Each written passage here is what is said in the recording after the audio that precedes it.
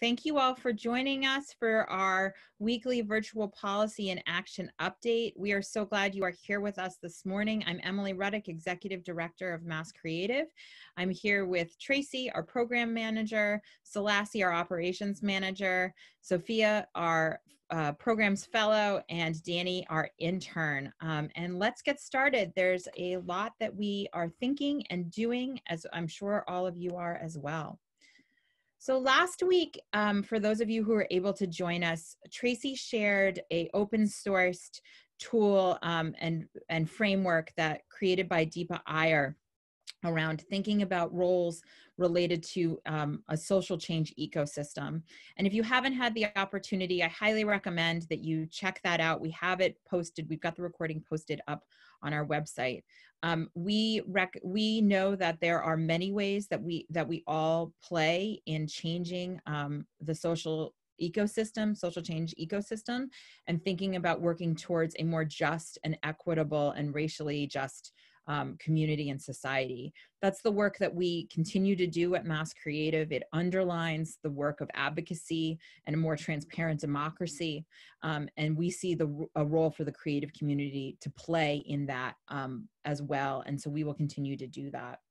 I want to alert you to the email we sent out on Wednesday that also had a link to that recording, but also included a number of different resources and work that other organizations are doing right now to lift up and hold up and hold close organizations and artists of color, as well as resources that amplify anti-racist work.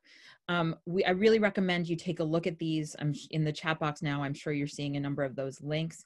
Stage Source has done an unbelievable job of creating anti-racism resources that I really, really strongly encourage you to look at. And a shout out to the Stage Source team. They've done brilliant work.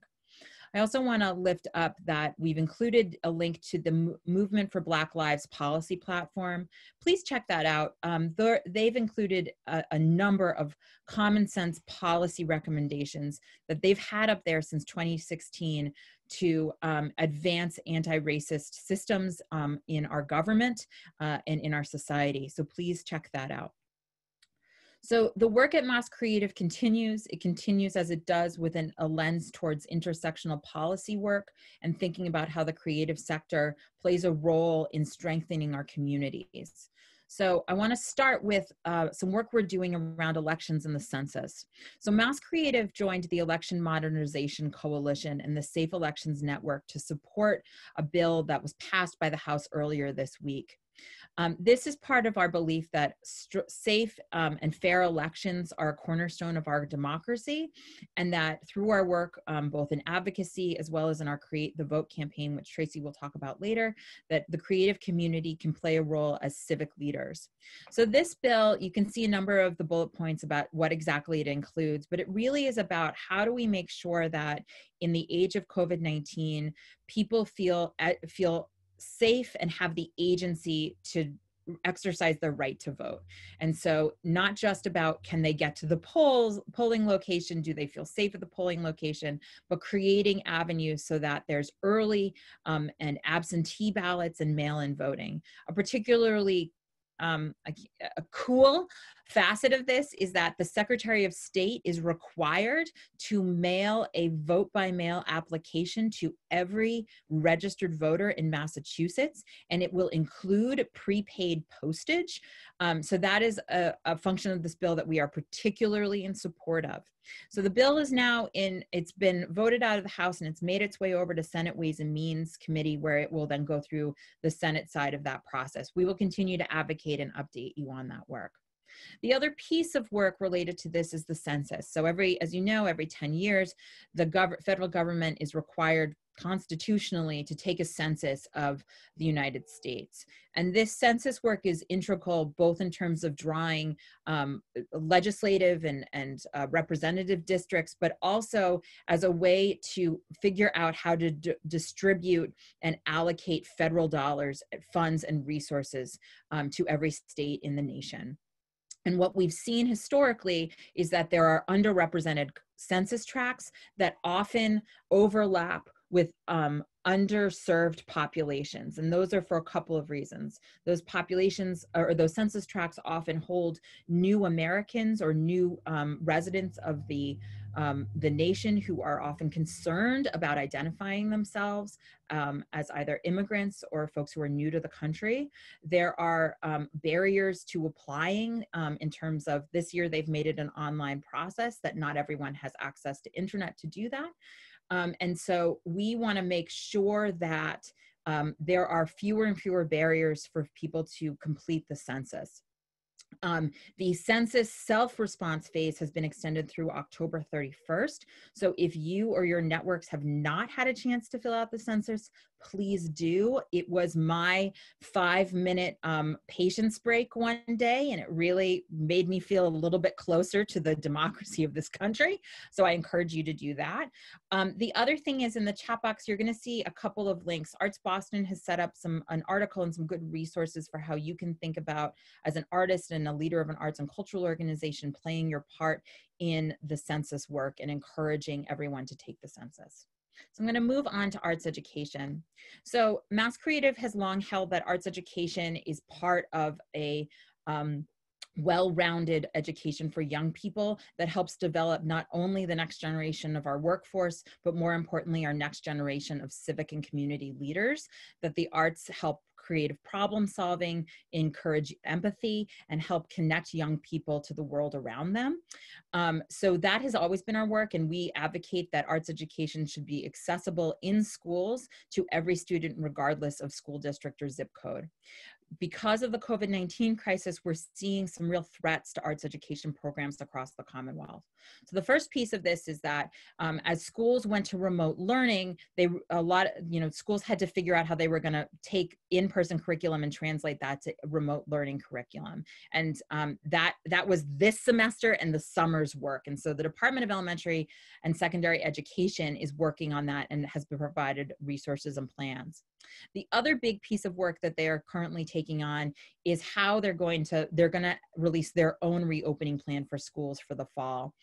The expectation was we'd get it mid-June. It's now expected late June. There is a representative from the Musician Educators Association on that reopening planning task force who is working on guidelines that will help arts educators and school districts think about incorporating arts education into remote learning or shared space learning as that plan develops. Earlier this week, Commissioner Riley released a basic guidelines memo to school districts and superintendents and school committees. There's been some conversation in the media about this, about how exactly our school is going to implement it. It really requires additional expenses in terms of supplies. And so school districts that are already really struggling with how they're going to reallocate their budgets that have now been interrupted and disturbed by COVID-19 are now having to think about these additional costs. And what we're seeing is in a number of communities is that school committees and superintendents are starting to say, well, we're going to have to cut some programs or some departments in order to fill this expense and revenue gap. And like we've seen before, arts education programs are now at risk. So 4 school districts sent notifications to union teachers over the last 2 weeks informing them that their jobs may be eliminated for the fall semester. This is a requirement of the agreement between school districts and teachers unions, that they have to give them a longer lead time. It doesn't mean that those jobs are absolutely eliminated, but it means that they are considering it. And it is the first of the warning flags that communities have, that the school districts and school superintendents are thinking about eliminating arts education in some way to their curriculum next year. These 4 communities, I want to just acknowledge the unbelievable advocacy and grassroots organizing that is happening, particularly in Randolph. They are not, those families and those young people and graduates of those programs are not saying that this is okay. They are fighting like heck for those programs, and it's been really inspiring. MASSCreative works with the Arts for All Coalition, which is made up of a number of arts education advocates, including Arts Learning, Edvestors, the Boston Public Schools Arts Expansion Program, and the Mass Cultural Council and Mass College of Art and Design to advocate for arts education. And we are working to provide resources that Tracy will talk about later towards this end. So now I want to move on and talk a little bit about resources and support for the creative sector. We also are thinking about how these resources and support are adequately and equitably distributed based on what are the needs and challenges that arts and cultural organizations are facing in this moment. So quickly, here are a few updates. So the Paycheck Protection Program, there was an expansion of that, and you can see some of the items that are included in that. But I want to just really flag for everyone that the deadline to apply to the PPP program is June 30th. There's still $130 billion available. So if you have an arts organization or a nonprofit organization or an organization in general focused that is really struggling right now, the PPP program still exists and is still taking applications. The other piece is that the Main Street Lending Program has now expanded and is now available for small and mid-sized businesses. So to be clear, the Main Street Lending Program is not a forgivable loan program. It is a loan, and it is for for-profit businesses, both small, mid-sized, and large corporations. But we have arts and cultural for-profit businesses in our sector, and so we want to flag that for everyone. There's a link in the chat box that gives you more information. The other piece is that the Federal Reserve announced that they are working on a loan program for nonprofits as well, so we're keeping track of that. On the state level, there's a bill that we've talked about before, which was filed by Representatives Barrett and Pignatelli, which will create a relief fund for cultural nonprofits affected by COVID-19. That bill is to receive a virtual hearing today by the Joint Committee on Tourism, Arts, and Cultural Development. Now, what does that mean? In normal times, it means there's a hearing, the members of the committee attend, the public is welcome to submit testimony and share oral or written testimony in support or opposing a bill. Then afterwards, the committee takes a vote to recommend on what's going to happen next with the bill. In the times of COVID, they are doing a virtual hearing only, and they are only accepting written testimony via email. So in the chat box, there should be a link to a page on our website that tells you all about the process, tells you how to do it, and gives you some tips for writing testimony. This is not like writing to your elected official, your representative or your senator and saying, please vote in support of this. This is communication directly to those committee members. So it's a little bit different than when we say write your legislator and ask them to support or to vote in favor of this bill. But it's still an incredibly important part of the process, and it's really helpful when they hear from more organizations in support of a bill. Well, or when we want to support the bill. The other thing I want to talk about is reopening. We're now in phase 2, step 1. Reopening in this phase includes restaurants that can do outdoor dining, retail spaces, and then daycare centers and camps. I want to just clock that when Governor Baker started this phase and this step of this phase, they also released specific guidance for all of these industries. We know that restaurants and retail, the retail sectors were consulted in the creation of those materials. And like always, we are continuing to advocate and fight that the creative sector, particularly in the nonprofit arts and cultural sector, be included in the guidance that is being developed for phases 3 and 4, where we know the bulk of our sector is going to open. So Tracy, I'm going to turn it over to you. Hi, everyone. So we just have a minute left, but this is really simple. On our advocacy portion of our COVID section on our website, like every week, we have our top actions. This week it is to sign up to create the vote. Our work to increase voter participation in the election, to advocate for arts education, to reach out to your members of Congress, and to reach out to your state legislators. So I'm just going to go quickly through those. For folks who joined us last week, we're launching Create the Vote 2020, our nonpartisan public education campaign around elections. This year, the focus is all around increasing civic engagement and strengthening democracy through voter education, registration, turnout, and the census. And we need everyone to play a part in this so that we can position the creative community as a leader in this. I want to do a quick shout out to the Create the Vote Steering Committee that has helped us launch this and will help us do the official public launch in a couple of weeks. Yeah, folks can look at these graphics. We're running out of time, so I wish I had time to announce them all. Thank you to the great work of all of these folks. The next piece is advocating for arts education. So like Emily said, there's lots of great work to be done here for folks who joined us before. There's these actions might seem familiar to you. We added a new one just this morning, which is writing to your school committee and your superintendent, so you can check that out. And then the last piece, last two pieces are to continue to reach out to your elected officials, both on the congressional level.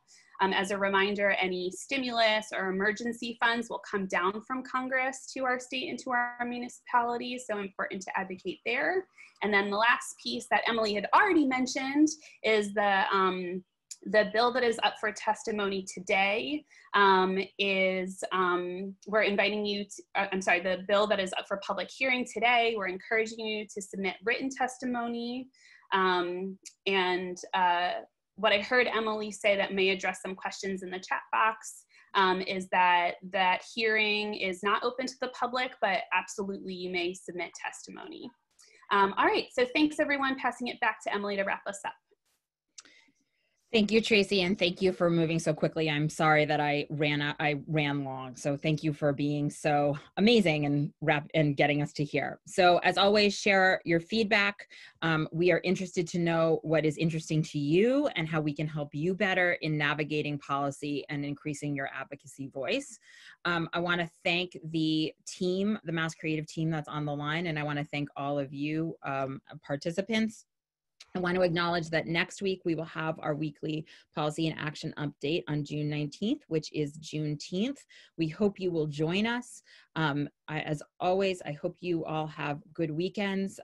Thank you for being part of our collective work. And please get a chance to go outside. All right, bye now.